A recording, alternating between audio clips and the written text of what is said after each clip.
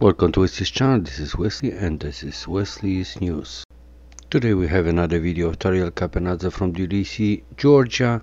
I've seen the guy, I met the guy, I spoke to the guy, and I've seen the show. It wasn't the show that you're gonna be seeing here now. It was a different show, but I've seen the device working without power supply, any battery. It was connected to the ground though. Today is May 12, 2015.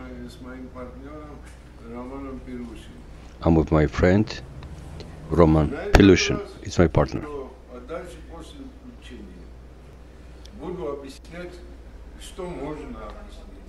I try to explain what I can. This is ground wire.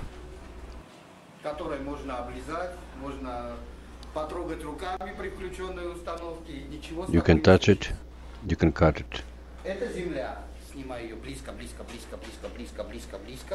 This is ground terminal. I'm gonna touch the wire.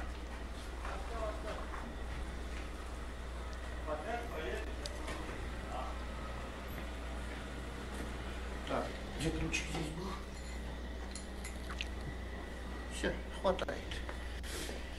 Теперь открываем вот это батарейка. And this is battery. Крона 9 вольт. 9 volts. Тимур, можно померить сейчас напряжение на этом вольте? Can you get a measurement of the voltage? Ну, чтобы видеть условие 0. Вот это действительно 0. What kind of voltage you expect to be on the ground wire? 0. Exactly 0. I'm gonna wait till it goes to 0. 0. Now it's 0. Все по нулям. Теперь берем обычную крону. Сейчас мы ее откроем. Now I'm gonna take 9 volt battery.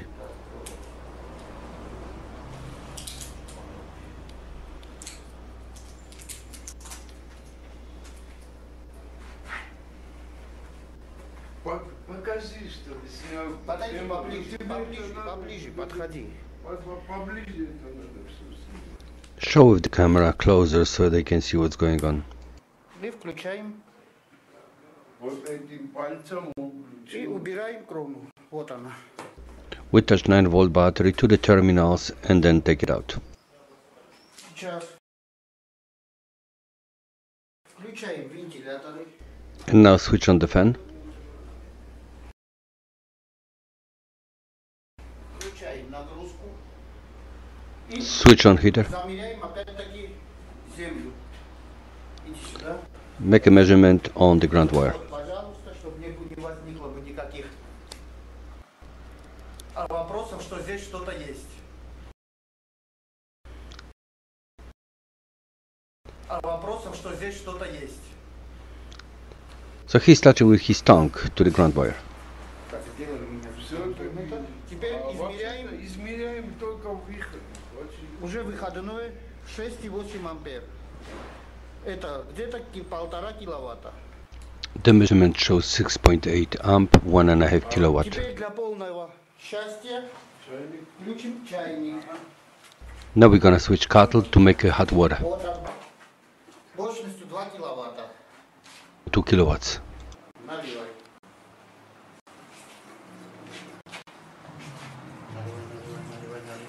Keep pouring the water. Наливай, не надо. Хорош. А то мы не льемся. И опять-таки включаем чайник. Switching on kettle. Я специально поставил красный огонек, чтобы горел бы. Все у нас работает. Everything works. Сейчас замерим опять выходное напряжение. Подними вообще.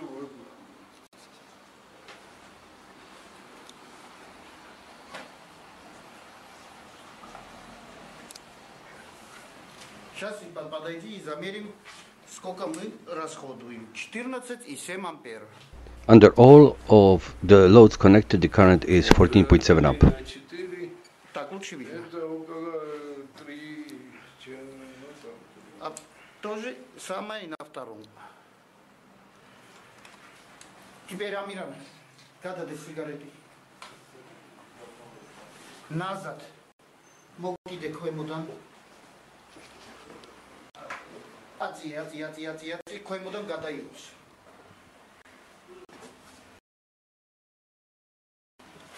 Рома, а ты пролез пропадней, можно сказать, чтобы поверили, что там ничего нету. Если скажи, что там ничего. Дай шило. Все, дай шило. Сейчас упадет на меня. Вот так. Все, можно. Теперь давайте ее подвинем сюда. И закрепляй камеру уже спокойно. Нитро, кстати.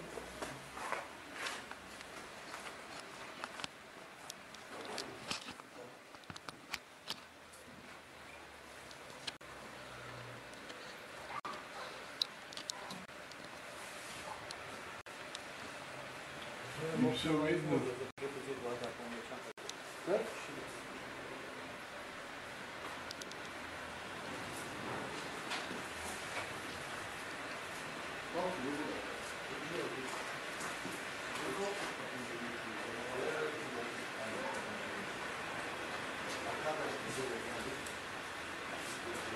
Вентилятор можно выключить. А, тот свет. Выключили. И включили. Печку то же самое. Пожалуйста. Печку выключили. Выключили. Осталось, пускай одна погорит теперь. Минуты 2-3. Потом будем менять. Ну вот так. Ага.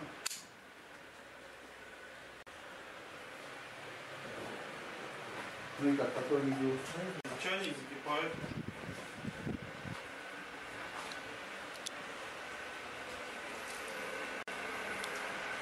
Пока рано для закипания. Потому что крышка открыта. Не. Крышка не закрывается у него. Я и говорю, открыта, и потом попозже.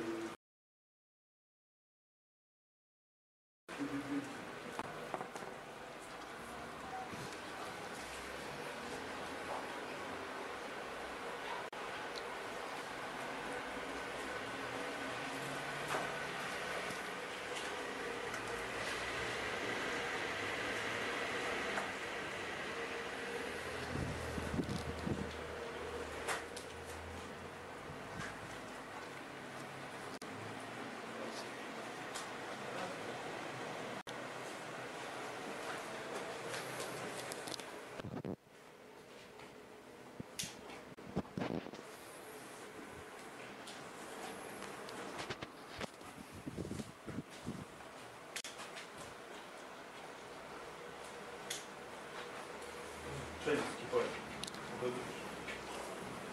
Он выключится сам.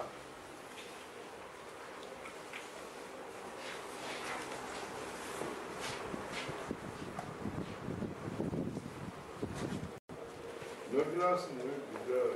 Но сам... А может и не выключится, что крышка открыта. Выключай, пока он не рванется. Подожди. Давай. Все, Тарас, ставь да. Выключи. Сейчас печку опять-таки включим. Все три.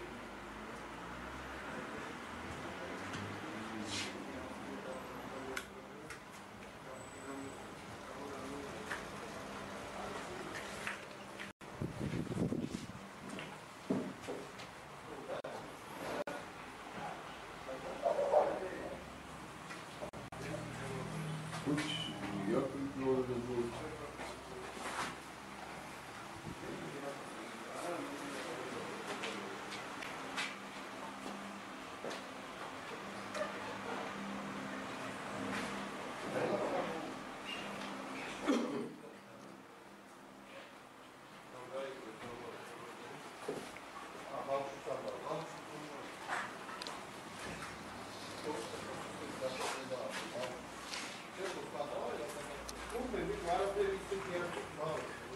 во втором веке.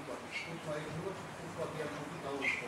Антибиотики дал еще, дал еще. Tariel, расскажите, пожалуйста, вкратце о том, что здесь представлено. Что это за установка? Установка ясная для всех, потому что это тесловская система. Первичный контур, пожалуйста. Ну, грубо говоря,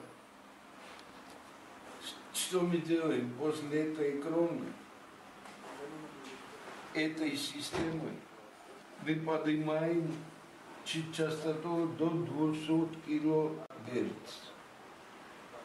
Это мы здесь получаем большую энергию. В конце вот этого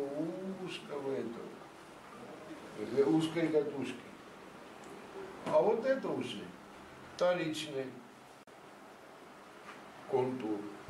All of the Kapanadze devices have a black box, and the black box is being called here secondary winding, but any presentation I've seen was the same. Но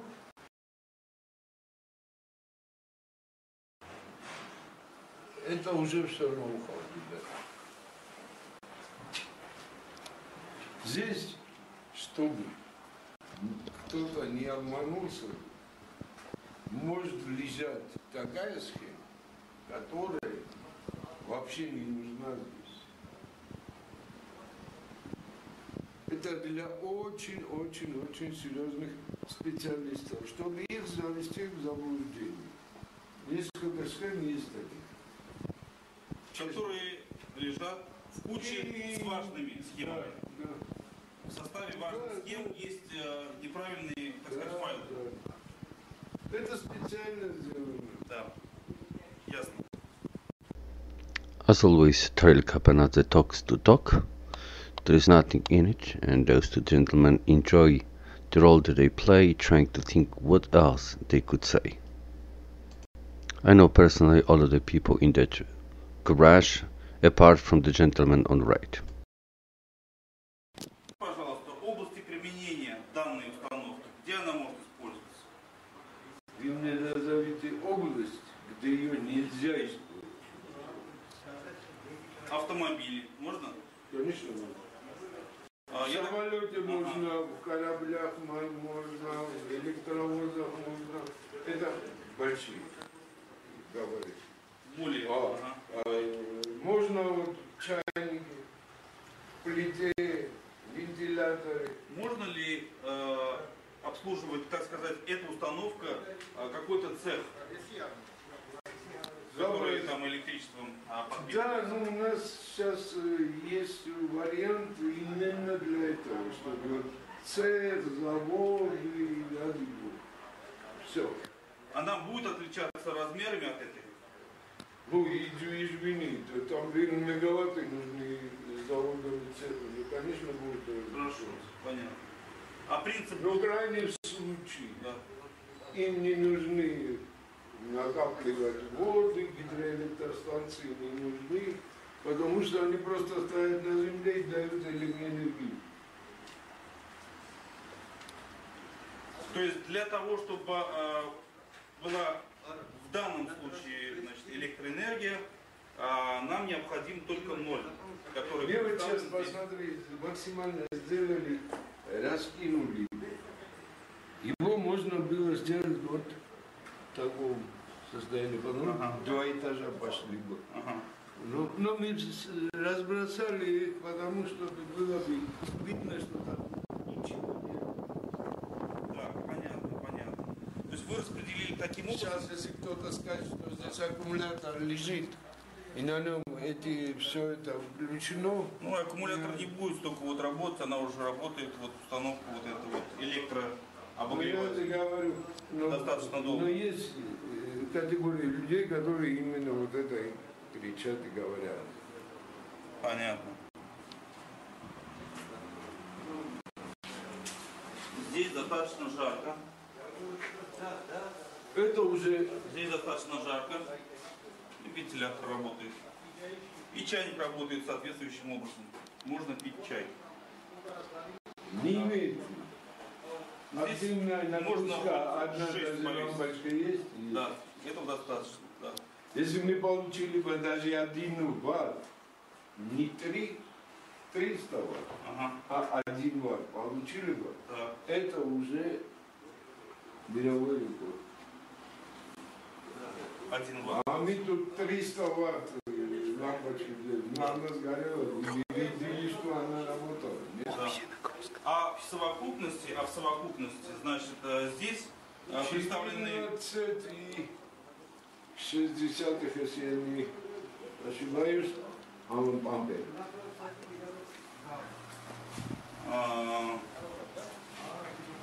То есть здесь представлены, значит, вентилятор, он небольшую электроэнергию, значит, занимает, полкиловатта. Да, потому это Да. есть. Значит, обогреватель. Пределах 4800, 4 киловатта 800, и можем загрузить это. На данную установку. Надо, Если потребуется, можно сделать и больше. ради Бога. Великолепно. Эксперимент закончен. А сразу И отключаем. не выключается сразу. А то кнопка, стоп. Некоторые думают, нажал и все. Все. И отключен.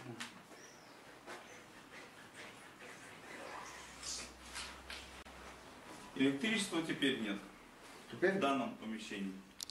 Okay, that's all. This is the end of the video. I didn't decide to go over all of the elements of internal structure of the device. Those who are skilled in art will know exactly what I'm talking about, and those are actually the guys who might possibly take advantage of that video. The rest of you guys might treat it as curiosity entertainment. It is definitely working. I've seen it on my own eyes in Tbilisi, Georgia. This is Wesley, and that was Wesley's News.